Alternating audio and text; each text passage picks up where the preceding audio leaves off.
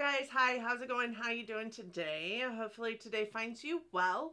Today I am doing the next installment in my palette roulette series, in which I review a palette that I have in my collection that you might also have in your collection. I show you some live swatches, I tell you my thoughts, my opinions, my experiences with the palette. I show you some looks I was able to create, and then we pull another palette and we do it all over again, and I hope that you're here for it. For those of you new here, hi, my name is Donna.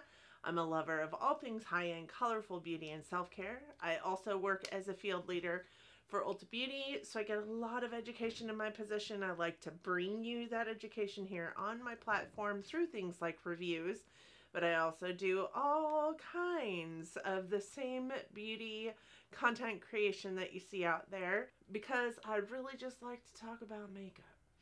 And I'm sure if you're here, you also like to talk about makeup. So I hope that you find that this channel warms your soul and brings solace to your inner peace as much as it does mine, and that you'll want to subscribe before you go. And with that said, let's roll into this palette review. I'll be going over the Charlotte Tilbury Quad in Walk of No Shame and a Belle in Argent Plum Premonition palette that I got in IPSY. All right. So here we are. I've got these two palettes to go over with you today. This one is a palette that I believe I received in IPSY. It is the Belle in Argent Plum Premonition palette, and it looks like this. And then I have also the Charlotte Tilbury Quad in Walk of No Shame, and it looks like this. So I think that they, went together rather well. If I'm honest, I think that I was able to pull some looks utilizing both palettes, and today I've got just the Belle in Argent palette on my eyes. There's also a look in the pictures that I'll post in here that is just the Charlotte Tilbury Quad, but other than that, I think that they pair together quite well.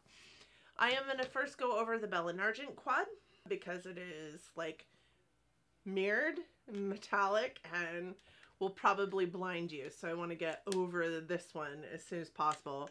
This is what the Belle in Argent palette looks like. This is, again, the Belle in Argent Panchromatic palette in Plum Premonition. It does have a mirrored exterior, and the back has the shade names on it, which is great because the only other place that the shade names appear is on the little plastic insert inside of the palette, and I've lost it. This palette does come in at $26 on the Belle in Argent website. It does have 5 stars with 9 reviews on Belle in Argent, and then it has 4.6 stars with 14.7 thousand reviews on IPSY. This does have 8 shades in it. It looks like this. 4 of them are mattes, 3 of them are shimmers, and there is one in here that is a pressed glitter. The mirror I thought was super cute because it has this eyeball on it. I thought initially it was on the little plastic sticker thing that is on the mirrors when you first get them in a palette, and was delighted to see that that eyeball was still there when I pulled that sticker off. So there's that. The shadows in this palette are really super silky. I would say even the shimmers and even the glitter isn't super grippy to the touch, which was shocking to me. Typically glitters are really gritty. This glitter isn't. It feels like it's suspended in some kind of maybe petroleum jelly to some extent. They have jojoba and argan oil infused into the formula, which means they're going to be kind to you. They're a little bit more hydrating than some other formulas of shadows could be. They are vegan and they are cruelty free, and this is a luxury makeup brand inspired by art. And I have to say that I feel like they really encompassed art well. This is not a plastic or cardboard palette. This is metal, but it's not weighty metal. It is really rather light for a metal palette, but I do believe it is metal. It might be plastic, but the bottom might be plastic, but this definitely has a different like tink to it when you hit it versus this back here. So I do think that this back here is plastic, but this I believe is metal. And just the like the little squares, I don't know if I'm going to be able to get close enough for you to see the like the wrap around this. It's how very artsy it is as far as the palette goes, but I wouldn't say it's necessarily gives the vibe of like Picasso by any means, but with the, you know, the eyeball in here and the way that the palette looks, it does give a nice little arty kind of thought process. And the box also, I feel like, gives a little bit of like famous painter vibe. I really dug the box, really dig the look of the palette, to be honest. The performance with these is the same, I feel like, with or without a primer, as far as blendability and, you know, how they pack on top of each other. I think that it performs just as good with a primer as it does without a primer. Where I think that you're going to see the differences come into play is with a primer, this will last about 7 hours before visible fading. Without a primer, it only lasts about 5.5, maybe 6. So for longevity purposes, it's best to use a primer with these, but they do perform really well with or without a primer.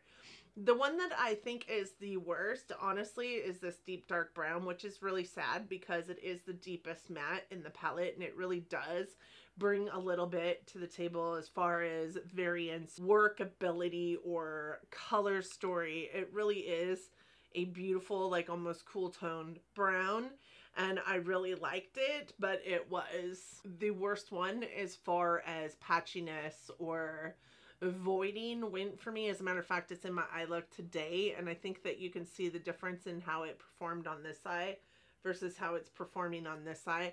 There's just, and I do have a wonky eye, so some of that is my eyeball's fault, but I am also able to like fix it most of the time with really, really great shadows, or even putting a lighter color in and mixing it up really well and getting the blend that I need it to have, but it just didn't want to go anywhere. So I think that they are super buttery, and I think that they're very easy to blend, but there is a little bit of rough edges with this brown that was super disappointing for me. I think that also, if you hate fallout, this palette is going to be your nemesis. There is so much fallout with this palette, including the shimmers, especially the glitter, but this dark brown was also the worst for fallout. I have pictures of me doing my eye look in a hotel room, like being out for the business last week, and you know, here's the true tea, like there isn't a hotel room on the planet that has the best lighting system ever for doing, you know, a makeup look where you're normally standing in front of a mirror that has like good studio lighting. I took pictures of said eye look after I got everything done and thought I had wiped away all the fallout and whatnot. It was the one time I did my makeup after I had done my base, because I went back and forth on whether I was going to do an eye look that day. And the pictures, you can see the shadow from where the fallout had landed all over my cheek. And I was like, these are perfect. That's perfect. How did I not notice that before I walked out the hotel room door? Because I did notice it when I finally got into a store, but it was too late at that point. Like I couldn't just take it off because I would have taken all my makeup off. So I tried to blend it in as best as possible. It was a hot damn mess that day, but I mean, what do you do? What do you do? So anyways, it's a hugely powdery formula. I wouldn't say it's necessarily super soft in the pan, but it does, like, almost immediate to the touch get super powdery. So I guess that lends to it being super soft in the pan. That softness in the pan, that powderiness in the pan does translate to fallout all over your face as well. Currently, like, looking at myself in the mirror, I can tell you there's glitter all over my face because I did put this glitter on my eye look today. It's the only color in the whole, you know, bulk of colors that I had to use today that I hadn't really used. I'd swatched it, but I hadn't really used it. We all know how I feel about glitter. So I decided to use it today because I know I can film and then immediately take my makeup off and the glitter's not going to be all over my face all day long. But it's just, it's all over. It's all over the place. But it does have a nice kind of like silicone-y feel to it. So it feels like it's glitter suspended into some kind of petroleum jelly. There isn't really any kind of base to it other than that jelly. So it's definitely a very clear base. The shimmers also really, really work well with a brush, which is amazing. Sometimes shimmers don't work super well with a brush, so you know, have to go in with your finger to have them be impactful. I didn't feel that way with these ones, and this one over here is actually one of my favorite ones that I used this week. It's also in my, I have most of the colors in this palette in my eye look today. The only one I do not is this one. I guess these three here I don't have in my eye look today. This one was one of my favorites, but this one is also a lot more impactful than I gave it credit for initially. I really did enjoy them, and they are really super stunning shadows that lean kind of cool and help create beautiful eye looks. And there's plenty of versatility in this palette, I do feel, because you can go like a brown with a light lid, a brown with a pinky lid, a pink with a brown. I mean, there's a lot of versatility in this palette. It does play very well with all other partnerships that you put into it. Like, I didn't have any trouble partnering it with the Charlotte Tilbury quad. There was also no creasing with this palette. It's genuinely decent. However, I might surprise you. I am going to get rid of it because this shadow I won't use again. I used it today. I won't use it again. It's a glitter shadow. We all know how I feel about glitter. I mean, bottom line, that was no surprise there, right? I really like this shade here, and I really like this shade here. This one is just too dark. It looks very much like a mustard, but in my eye look today, do you see a mustard? No, me either. And I put this in my eye look today. And I really just wish it would be a little bit more tan or mustard leaning, which is what it looks like it's supposed to. But instead, it's really dark brown, and it's almost as dark as this brown. This brown, I hated using because there's fallout everywhere and because it gets a little bit patchy. So this color I really did love, but it also gets really, really dark. And I just feel like I have better, like almost lilacs or, you know, mauve-y tones in my collection that I would reach for first. So ultimately, this whole bottom row is out for me. I hated working with them. I hated how the color changed on my eyes. I hate glitters, so there's that. And those are three of the mattes in this palette. So that leaves this matte, which is honestly a really great matte, and these three shimmers. I loved this shimmer. This one, really beautiful, really impactful, but I don't do golds very often. So that leaves three shadows in this 8-pan palette that I might pull for again. And those three shadows, I'm certain I have over and over and over in my collection.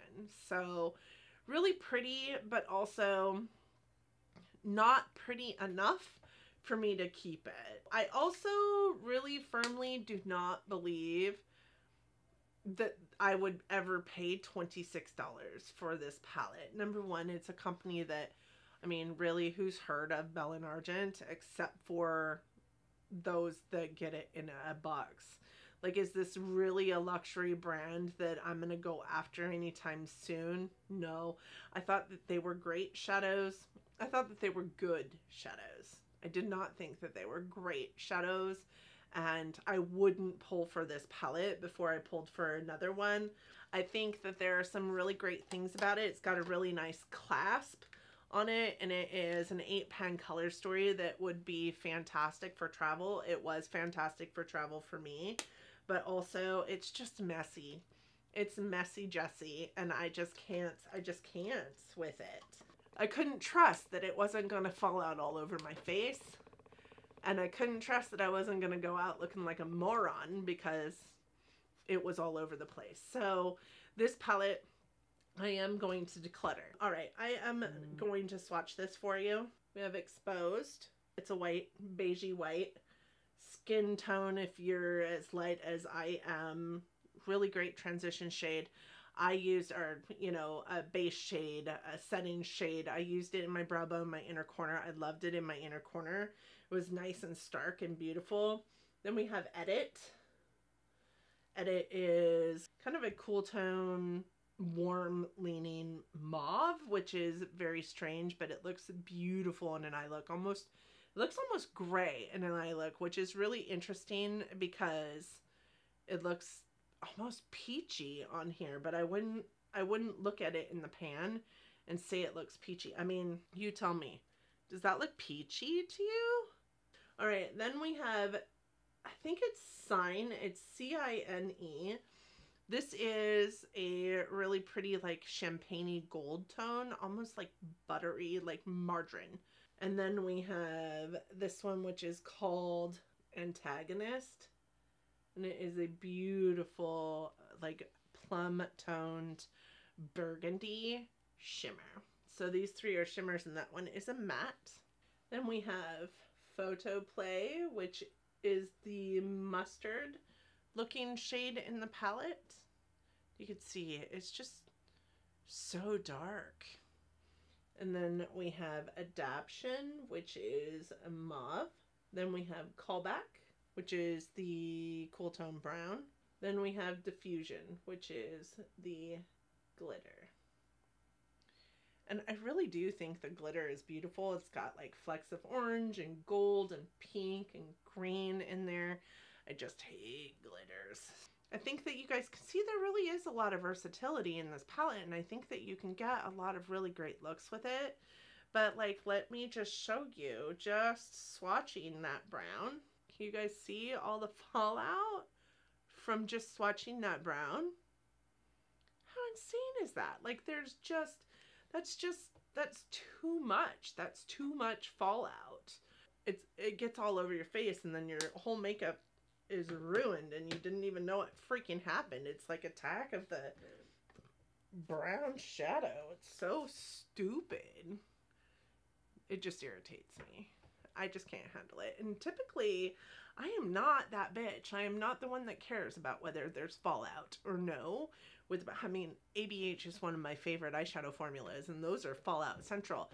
This one is just also super hard to get off your face, and I don't know why.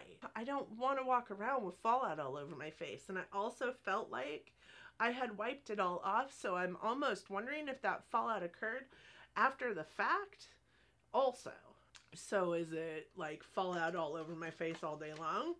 And I'm sorry, but the luxury brands that I have in my collection have little to no fallout. Like, I'm talking Charlotte Tilbury, I'm talking, Natasha Denona, Wayne Goss, Pat McGrath. Zero to no fallout. So, if you're going to boast yourself as a luxury brand, do something about your fallout. Just saying. I also was working with the Charlotte Tilbury Quad Walk of No Shame. It comes in at $53 for this quad.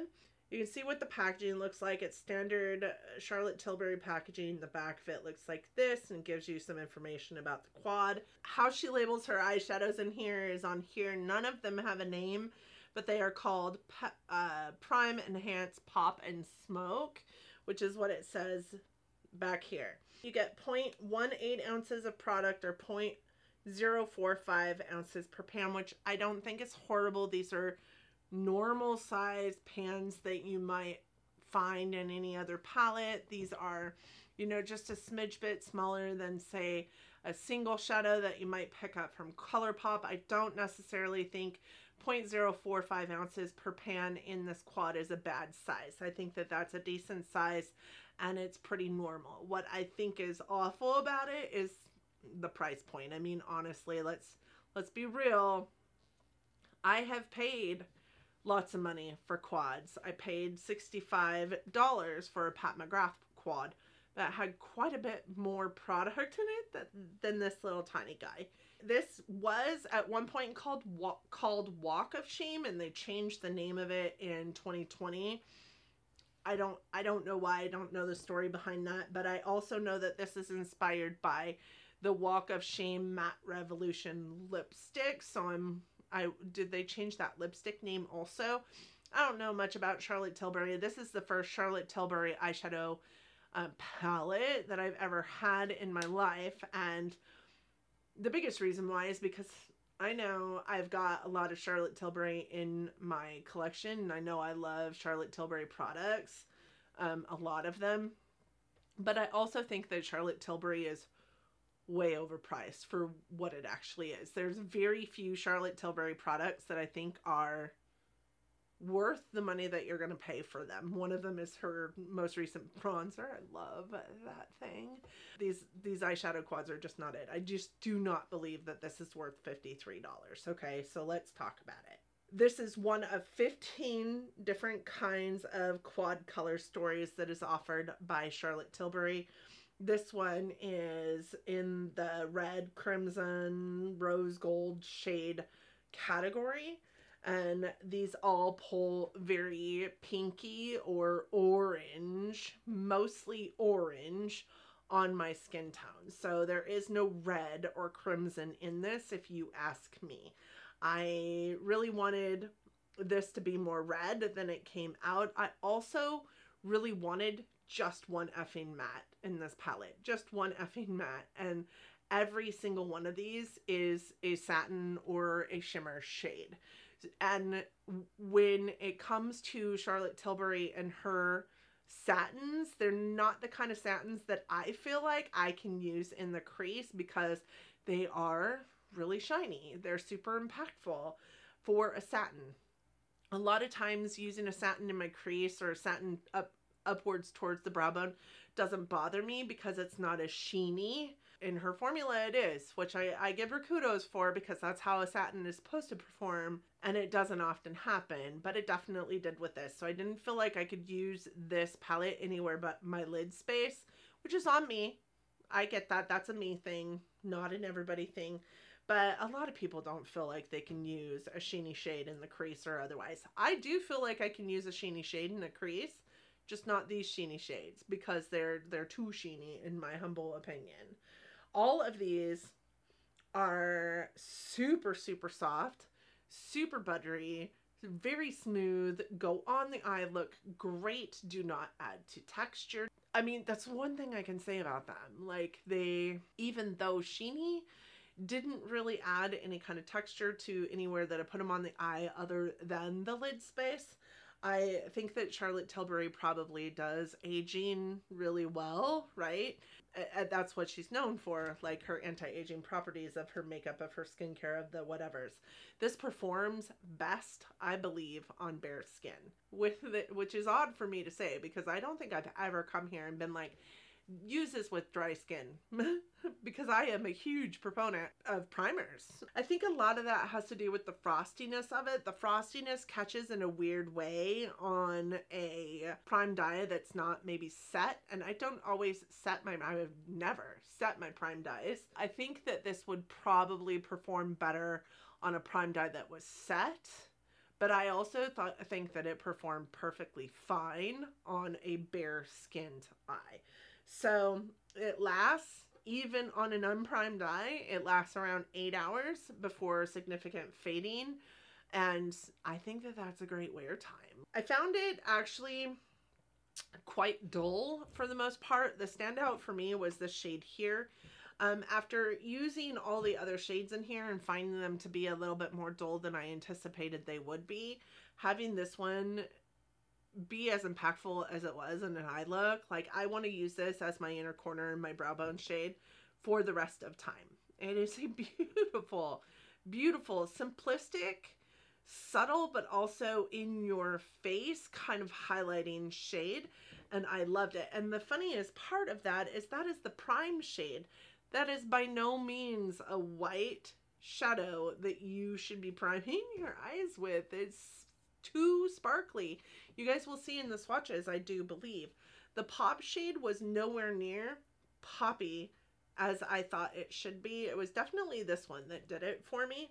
I do believe that this is super overpriced and really disappointing. I found that it was actually, like I said, quite dull and underwhelming. This does have 3.1 stars on Sephora with 12 reviews. It also has 4.5 stars on Charlotte Tilbury with 77 reviews and 4 stars on Beautylish with 143 reviews. But those 143 reviews are for all the Charlotte Tilbury quads. You know, this is the first Charlotte Tilbury any eyeshadow that I've ever had. And her palettes are just way too damn expensive for the amount of product that you get, which is why I haven't, you know, purchased. And I'm really glad that I got this in a lucky bag, because that tells me that I'm on the right track with this. I just don't think that her eyeshadows is where it's at. Don't come for me. I know there's so many people that love Charlotte Tilbury, but I just was not. I just wasn't impressed, if I'm honest with it. I love her complexion products. I've tried so many of her products, her Airless Flawless Finishing Powder, her brand new bronzer.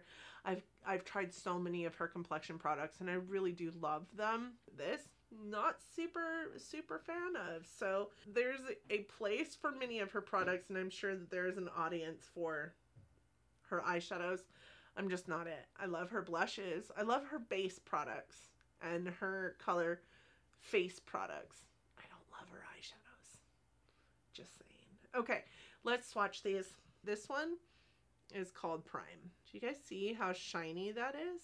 Why is this called a Prime? This one is called Enhance, and it is kind of, I think it's supposed to be like almost a red, but it's definitely kind of peachy in my opinion, like a dark burnt peach almost. Then we have this one, which is the Pop, and this one, I mean, you guys, that's just so dull. It's definitely this one over here pops a lot more than that one does. I think this is supposed to be like a rose gold, like impactful shimmer. It's just not it. It's just not it. And then the last one is this one here, which is called the Smoke shade. I did like this shade. It was beautiful, but and it looks a little bit more like almost red on this, maybe like a deep like cherry burgundy almost. When I put it on my skin, it kind of went orange. It just wasn't as red as I anticipated it would be based on the description of this palette. And then these two here, like I said, this one was definitely more poppy and in your face. Then, I mean, you can't even see that. Like, how is that the Pop shade? I was just disappointed with it. I'm not gonna get rid of this palette because, like I said, I want to put this on my inner corner and my brow bone every day for the rest of my life. And it's just a little tiny Charlotte Tilbury quad. What I am going to do, I do think, do you remember I said I had a mellow quad that I got when they asked me to be an ambassador of the brand that reminds me a lot of this, only maybe a little bit more brown? At one point, I am going to do these two palettes together. Give this one a second go. We'll see how I like it with a palette that maybe has a little bit more matte to it, or a little bit more brown to it. But I won't bring this into another palette roulette, but when I do palette roulette that quad, I will also be using this one in conjunction. With that said, I have a little bit of an announcement. So September is my birth month. How I said that was just the weirdest. September is my birthday month, and I typically do a lot more different content in my birthday month, like what I got for my birthday. I do a birthday giveaway. I have a lot of videos that I want to put out that I haven't been able to put out because I'm doing my collection videos on Mondays. I'm doing my palette roulettes on Wednesdays and blah, blah, blah, blah, blah. So I only have truly like 4 to 5 videos that I can put out something different, right? Because I only upload 3 days a week. So in September, for palette roulette, I'm going to pull in my singles. And I am going to utilize my singles for the entire month of September. So on Wednesdays through September, we will not have a palette roulette video. The next palette roulette video that we will be doing will be in October, and we will go over all the singles in my collection, which I have decided to keep or get rid of, probably get rid of, based on how I feel about them after 1 month of solid use. So there are 2 reasons why I'm doing this. Number one, you guys just saw my single shadow collection where I swatched them all, and I have forgotten how many amazing single shadows that I have in my collection and never pull for them. Never pull for them because I often forget. The secondary reason to that is I did get rid of 20 in that collection and declutter video, but I also got 20 new shades in my Sydney Grace Christmas in July haul, which you'll see on Friday this week. So you'll get to see some of those. There's also a lot of shades that are a little bit similar, but there's also a lot of shades that have been in my collection for far too long. And I just need to test them, you guys. I just need to get some use out of them. So pay attention to my Instagram because I'll be popping the looks that I make using my single shadows on my Instagram, and I'll put in that what those single shadows were. I'm kind of excited, honestly. What I think this will also do is maybe enable us to get through the rest of the year with the palettes that I have, and then come December 31st or whenever our last December palette roulette is, I'm calling it quits to this series that has been going for over 3 years on my channel. At this point, I've reviewed somewhere around 212 eyeshadow palettes through this palette roulette series on my channel.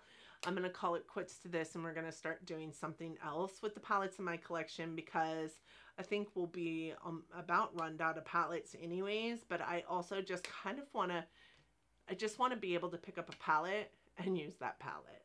So we'll do like 5 looks, 1 palette or something like that with our palettes instead. So I'm going to go grab my singles. I'll be right back. Okay. You guys have seen all these because you saw the video, but I have a single palette selection of Cleona shadows. I have like 17 Cleona shadows.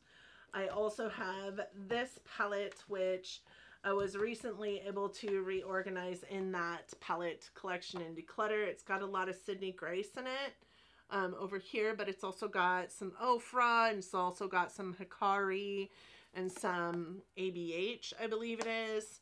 And then I have also got this guy here, which is my book of shades that is full of all of my other shadows, and I've got them all organized by color. First Wednesday in October is the 5th. That's my sister's birthday and my friend Sasha's birthday, and I'll be in Vegas that week. So that'll be fun. I will come back to you in a month and we will go over all of these shades, all of these shadows, all of that craziness right there. And I just hope that you're prepared for a whole lot of other content coming to you in September. I really want to finish my collection series. I also just have some tags, some fun tags that we're going around, and I've got a lot of other things that I want to do. I've got a giveaway coming very soon. So be on the lookout for that. And yeah, you guys, I just love you so much. I hope that you and yours are safe and healthy and well out there. I hope that you guys are getting along as best that you can in this crazy world, and that you're loving each other, but loving each other from afar. Until next time. Bye, friends.